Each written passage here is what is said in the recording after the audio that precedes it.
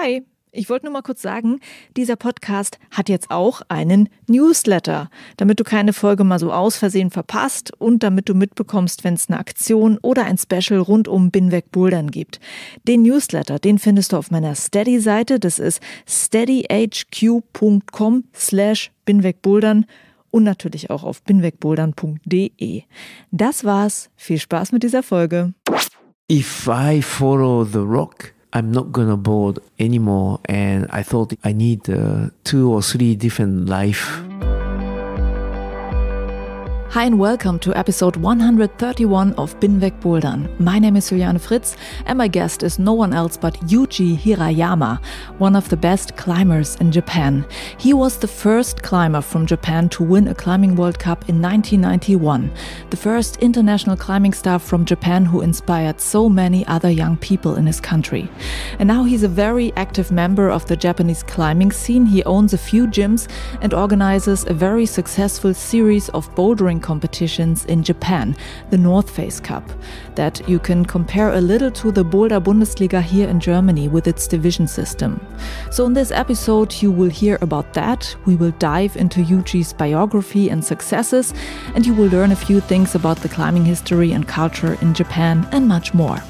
I met Yuji in the Boulder Lounge Chemnitz at the Hold Together event where a few gym owners and route setters met. That is the business trip that Yuji mentions in the interview.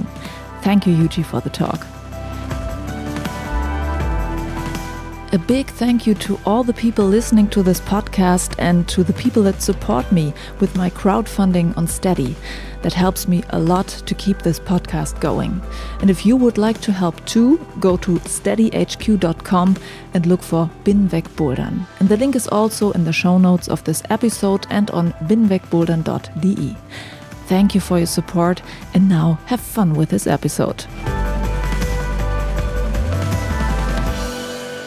Yuji, you were born in 1969 in the area of Tokyo in Japan, and you grew up to be one of the best climbers of your country.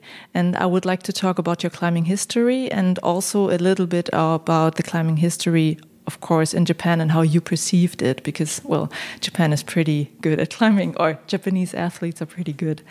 And at first, of course, I would like to know about you. How did you grow up, and was sport something that was important to you when you were growing up in your family? So was it part of your life?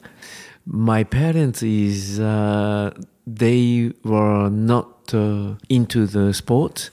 They had like a own factory, and they always work like Japanese people, you know. What kind of factory? Like making a metal, like a boat hanger.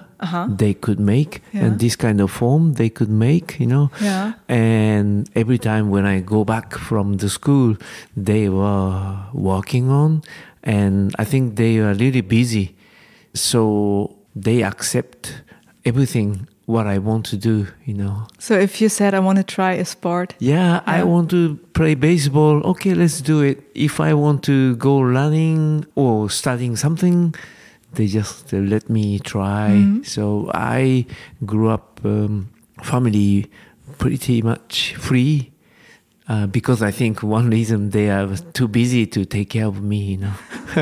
Okay, so what was the first thing you tried? First sport, baseball. I think all the kids my age in Japan, they wanted to be a baseball player. Okay. And then I also like to run, because I think there was several great runner in Japan, marathon runner. I was really curious about running, and then also I wanted to be a great runner. I just started when I was 10 years old. And so baseball and then running, I always did it until I was 12. Baseball until 12, and then running until 15. And then also like in a professional way? No, just like, you know, I think I just wanted to be a great athlete, I think. So I just play baseball really hard, and then also running really hard too. Every morning I go to school, I go to the ground, only maybe few people runs in track and field. Yeah. And then I was one of them. And every day, every morning I go to school. I think I run 5-10 kilometer, every day from age of 10 to 12. So what was the fascination for you with running? I don't know exactly. I just wanted to be good, or I wanted to be great, and I had a dream to be a gold medalist of the marathon. Yeah. Just to run every morning, be strong or be better. Just have a goal. Yeah. I feel. Did you have an idol, like someone you looked up to and wanted to be like him? Yeah. Who was that? His name is Toshihiko Seko. Just a great runner. I just saw on TV. Okay, yeah. The marathon race. He was really strong, and I saw some races he won. And then it was, I think, 8 or 9 years old I was, and just like fix in my mind, and I just follow him.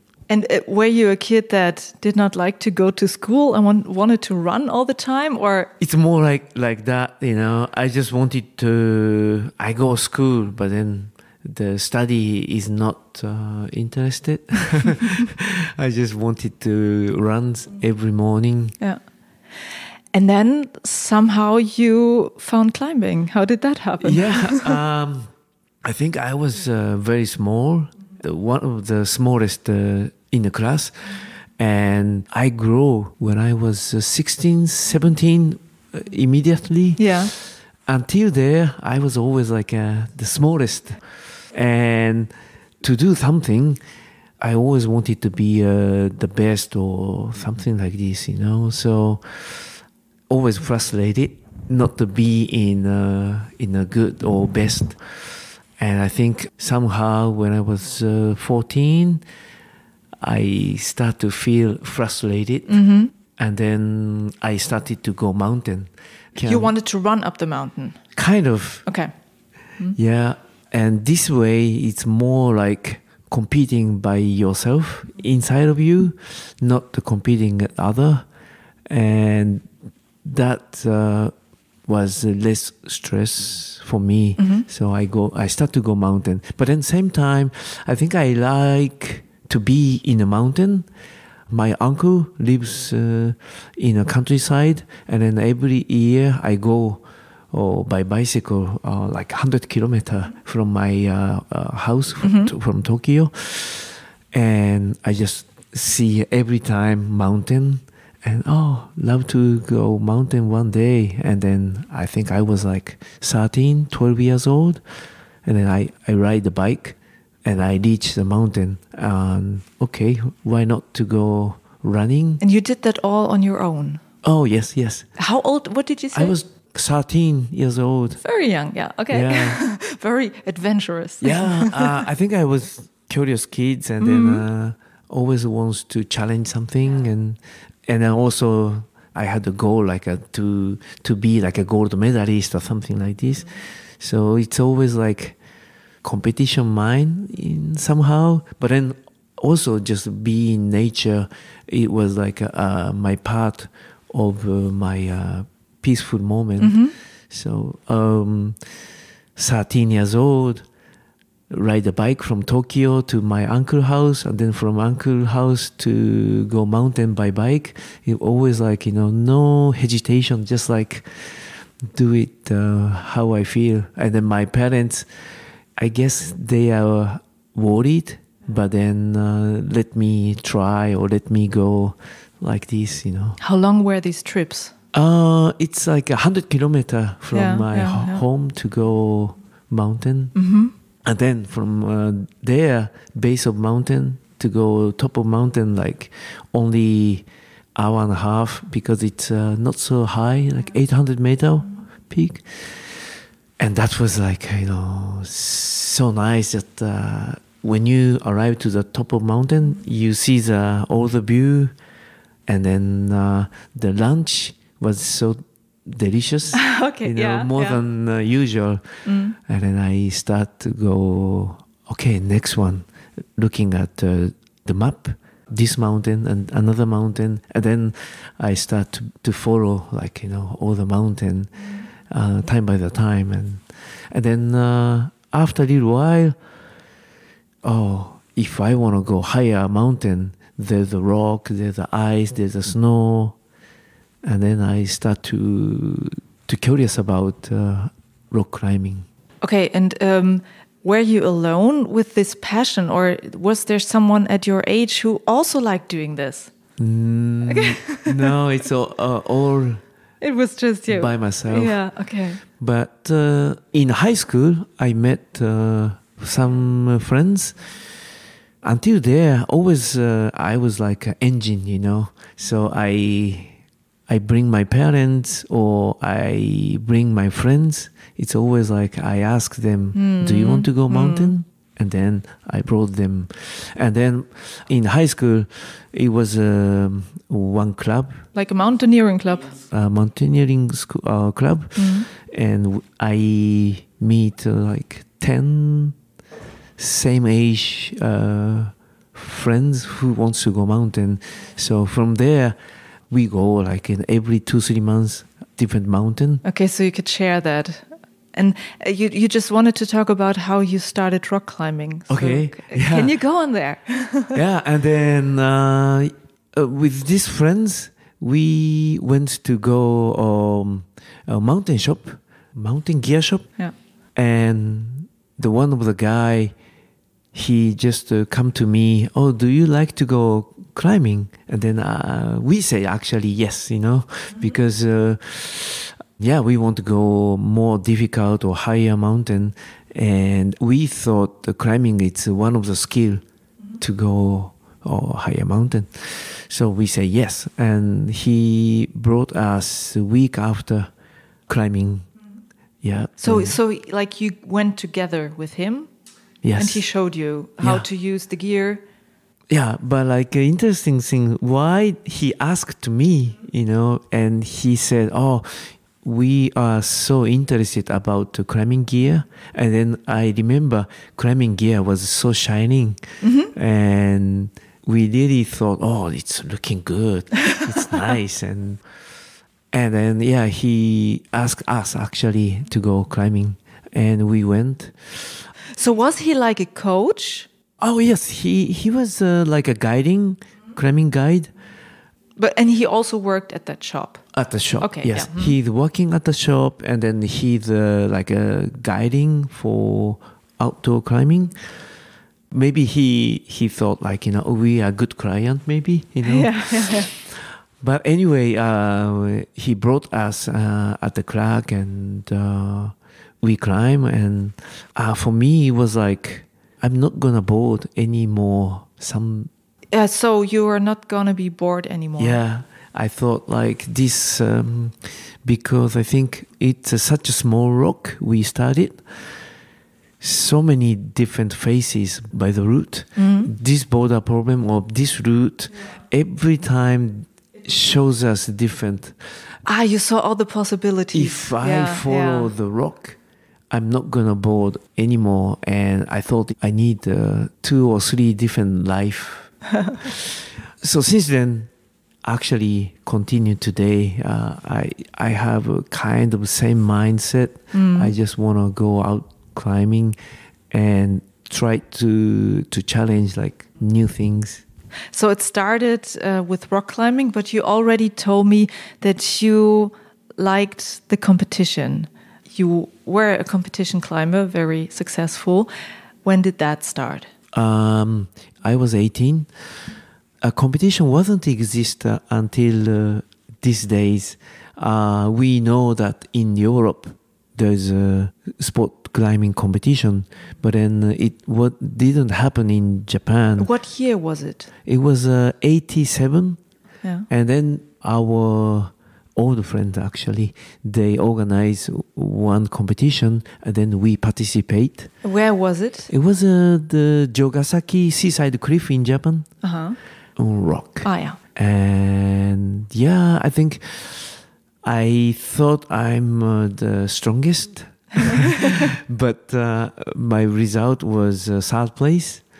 Because the four guys sent the final route. Actually, not final route.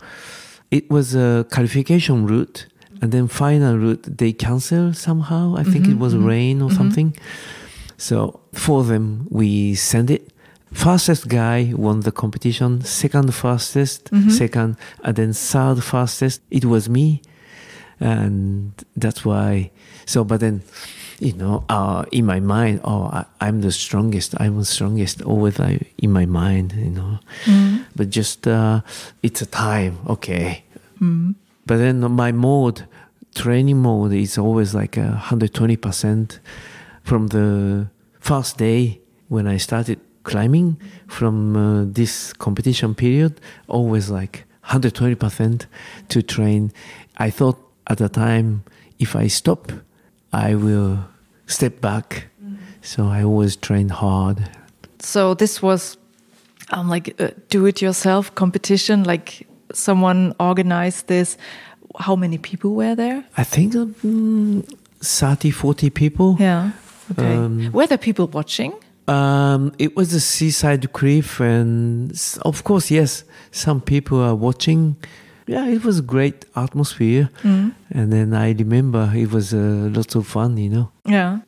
And how did it go on after that?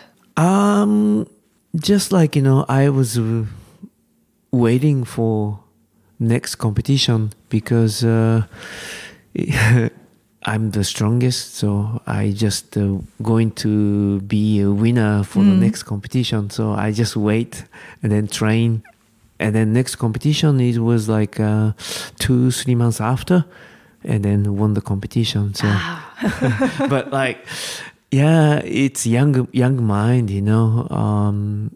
always like very aggressive. And I don't know today that was a good mindset by myself. You are not sure if that was a good mindset?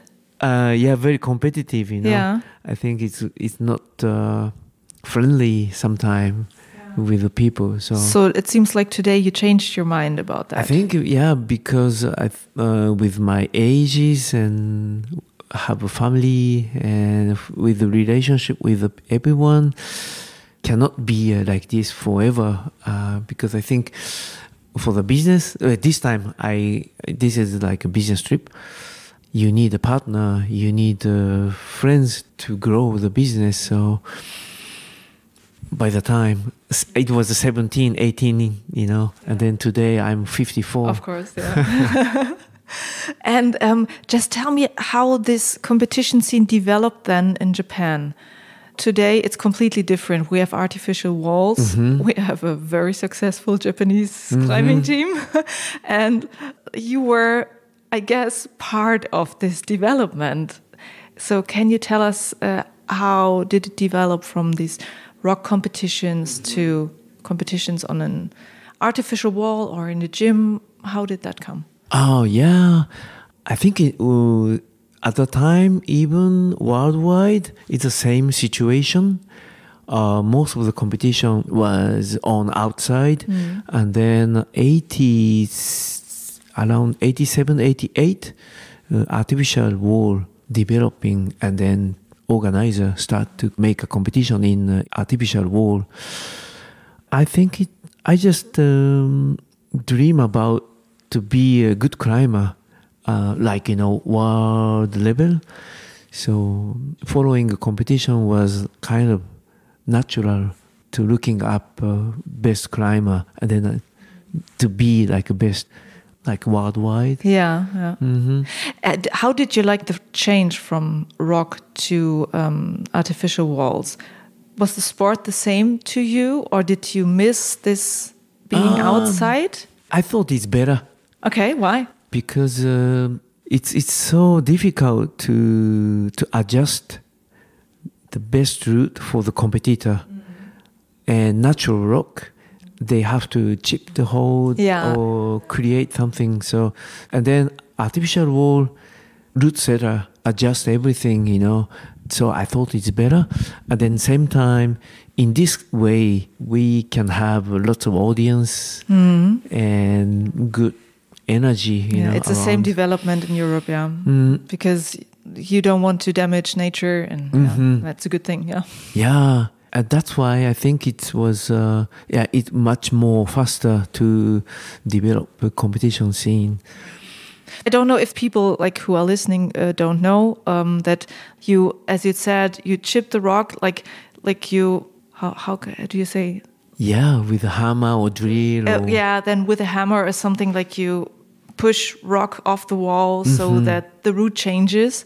That's the thing you would not want anyone to do today. So, but in the first years of competition climbing, people did that. I think, especially in Europe, you know, at the beginning of the competition scene, I think I remember Bardonecchia in Italy, many these kind of things, you know. Yeah.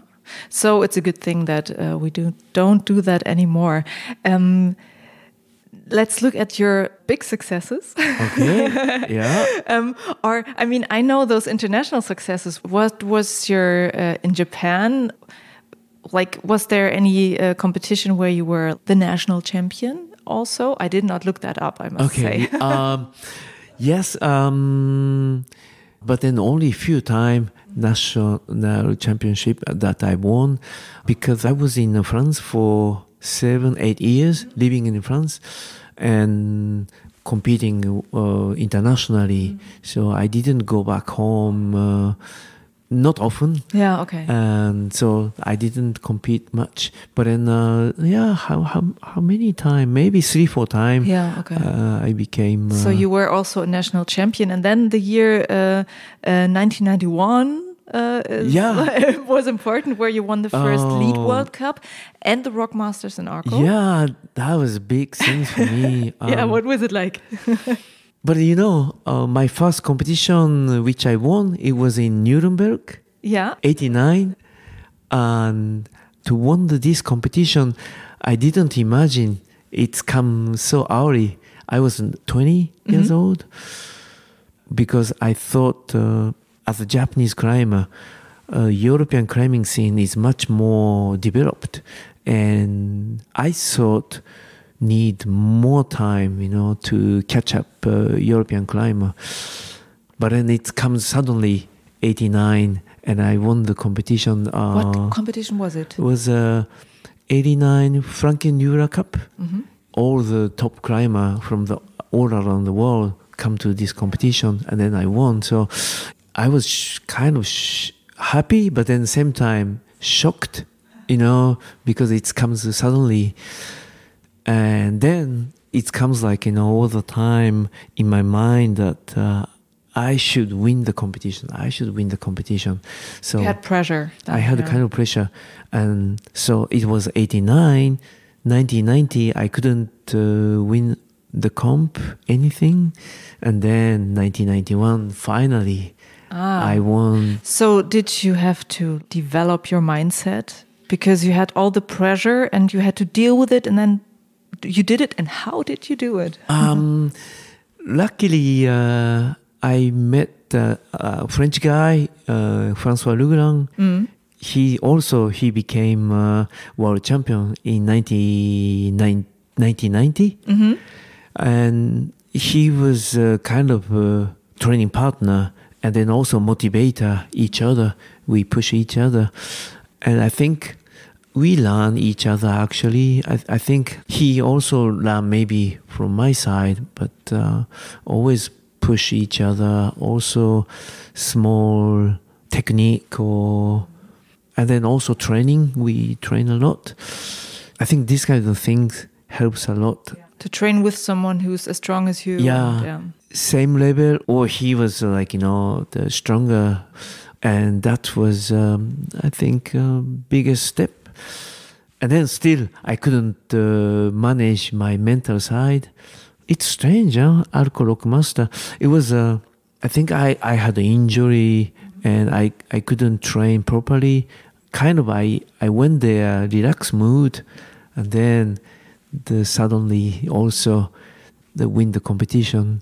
So my mental... because you thought you could not compete as good because of the injury. So you did not have such high expectations. Yeah. So I didn't have a high expectation and I was kind of relaxed mood. But then when you win the competition, the confidence level goes like very high. And then 1991, my first World Cup.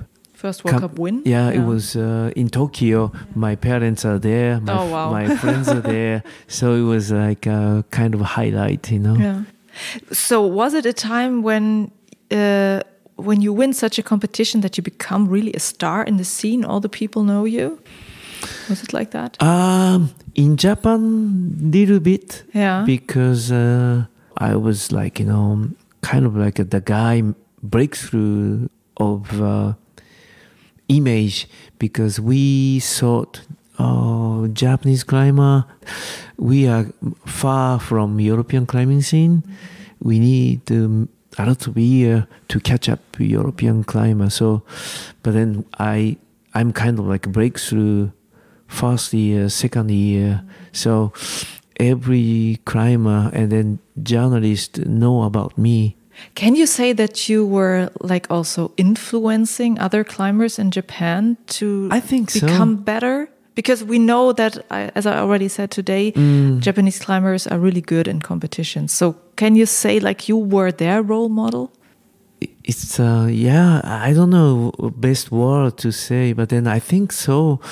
I train with Francois and then he's good. And then I always look at him and I thought I can be like him too. So for Japanese climber, Yuji breaks through the image and I'm kind of like next to them. They could imagine, oh, maybe I can do it. Yeah. So like, I think I gave them a confidence too. Confidence, and then we can do, you know. Yeah. So they have a better mind than past, I think. Today we know that in Japan there are hundreds of climbing gyms, and of course that all these gyms with artificial walls might be a big influence because the people have so many places to train. It's a big influence, I guess, that the people are so successful. When did all this start? Like the growth of the sport in Japan. Was it while your career or was it afterwards or how did that happen? I think it's all like related. Yeah. But then it was a very small fine line. The generation after me, like Sachiyama or Akio, they make more thicker this relation, and then once it's become bigger, it goes like, you know, much bigger. And then now with Tomoa and Kokoro, Yoshiyuki, Miho, again they make more bigger relation to. What kind of relationship do you have to these people? Are you a training friend or did you climb together? Yeah, even, you know, Akio and then Sachi, between me, 20 years differences, you know. We climb together, but then only these ages. I think new generation like Tomoa, Yoshiyuki, they are my son's age. We don't climb together. Okay. But then, like, you know, I worked our federation until 3 years ago. So I was a vice president. Yeah. Just before Tokyo 2020, I quit. But until there, 4 years, I worked on. So I didn't coach them, but then somehow I did it. I communicate a lot with the coaches and who else, managers. And so I didn't coach them, but then somehow you helped the development. Yes. Yeah. And I guess a lot of people want to know how are they so successful? What are they doing different? I don't know if you have any answers to these questions. I think, you know, they know that many good climbers just next to them. So they have a good image, and then they have confidence. I think they could do it or something like this.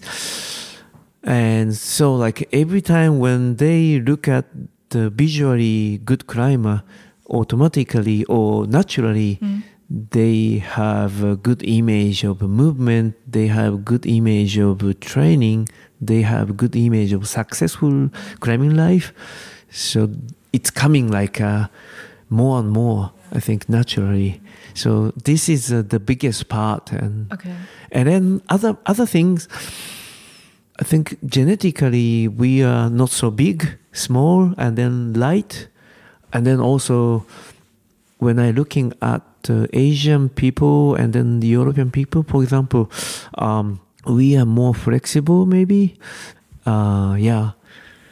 Okay. And is there an athlete from Japan that you really like and look up to, and where you sometimes think, oh, I want to know your secret? Is there someone that you really like watching? Oh, in fact. Or she? All of them. Every time when I see young climbers, how they move, they show me new technique, new trick all the time. Tomoa, for example, crazy, how he move, and I always want to try how he move. Of course, I cannot do it, but it's always like, they perform much better than me or better than our age. I always impressed by them. And now, Futaba, Miho, Yoshiyuki, Kokoro, they are always impress me. Yeah. And you are today also a part of the climbing scene because you are also a gym owner. And it's a climbing gym that you own and a bouldering gym. A climbing gym called Climb Park Base Camp, and the bouldering gym, the Urban Base Camp. As there are so many gyms in Japan, were you thinking like, oh, I have to think about something special, I have to do something differently because my gym has to be not like the other ones? So did you have a special idea? Yeah, when I started, I put the name Base Camp and mean like everyone can come, like, from young to old, or women, boys, or everyone can come, and then everyone can push each other or communicate each other. This kind of space that I wanted to make. Maybe everyone thought same way, but and then also until I opened it, all the climbing gym were spray wall in Japan at the time, and the visual things, I thought it's important. So we start to make like a color hold with the line. Now it's everywhere, the similar. Yeah. But then it was... But do you talk about bouldering, but also about rope climbing? Rope climbing. So there were no defined routes in the rope climbing gym? It was on a tape. Okay. A spray wall with a tape. That was the Japanese climbing scene. And then European climbing wall was kind of empty, I thought. Okay, yeah. Too simple. Because not many holes. It was 14, 15 years ago. Now not the same, but so I just wanted to make you can see the line clearly, but then also more hold. Yeah. I wanted to make more attractive way. So the line with the color, but then more bigger hold and then much more hold than usual. And today everyone does. Yeah. So it was not. It was special, but then today it's not special. I think to be special, you always have to create something no one does, Yeah. And I think for me, the climbing is what I'm interested to make a new record or new things. It's always like, I want to be, no one does. Did you develop other new ideas in your gym? Oh yeah. Good question. We create a competition. It's called the Northwest Cup. Actually, it's new things in climbing scene, but then it's exists from soccer division system. Okay. Division 1, Division 2, Division 3, Division 4, Division 5. Because in Japan, everyone like to compete, but then everyone has a different level. So we create Division 1, this is like a top level, like a World Cup level. Yeah. Division 2, it's a national level. Yeah.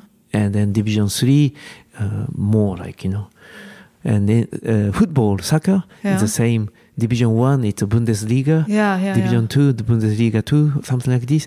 We create So at this competition, we have on one day finals in all the different divisions taking place on one day?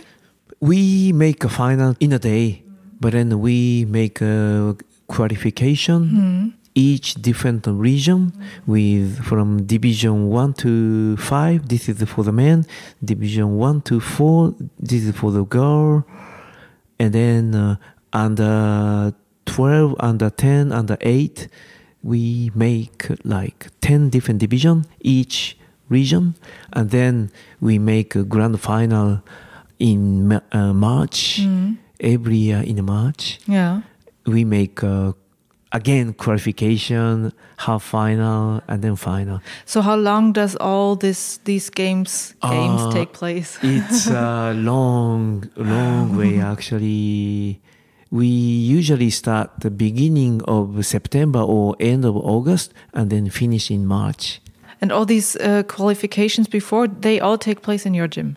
It's all different region. Yeah. From North Island to the South Island.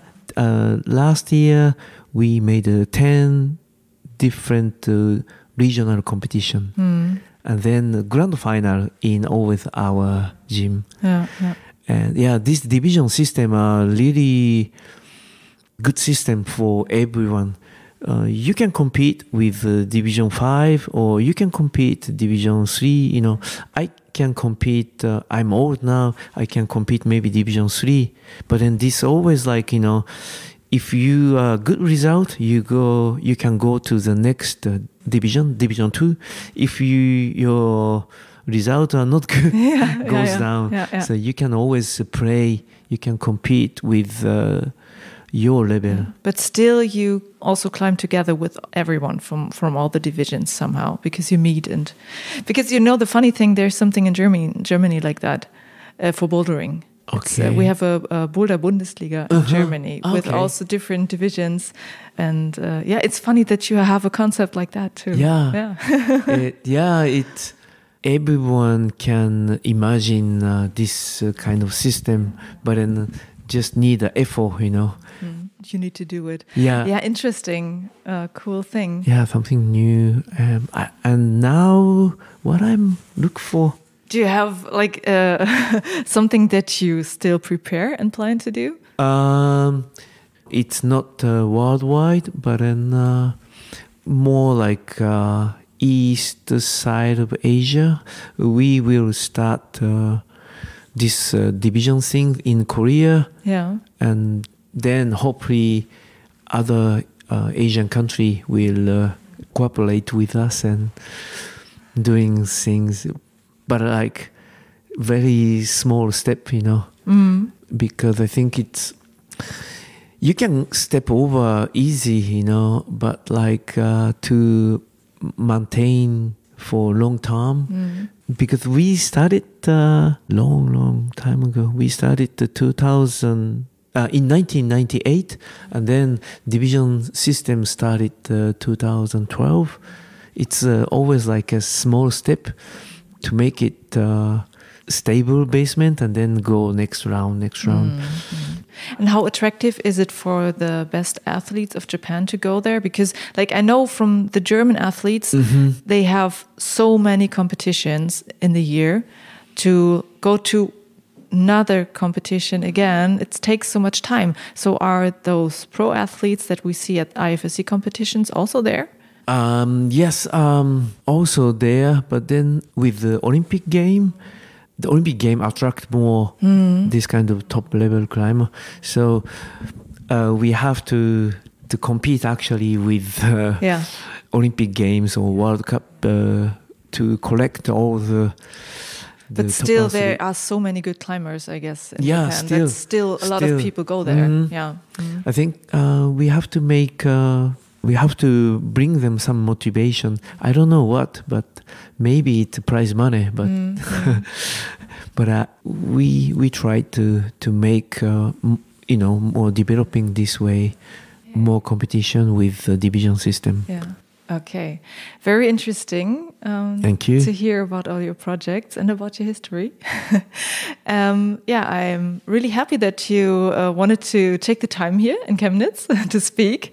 I hope that you have a lot of fun here.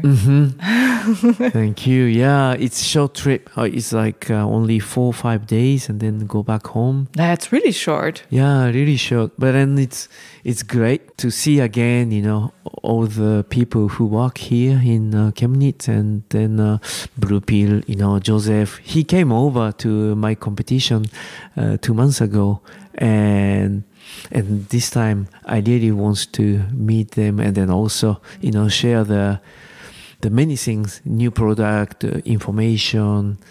Love to be here. Yeah. Thank you very much. You're welcome.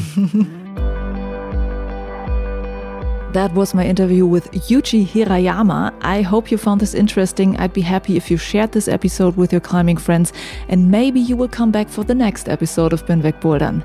That's it for this episode. Juliane mein Name und ich bin weg Bouldern.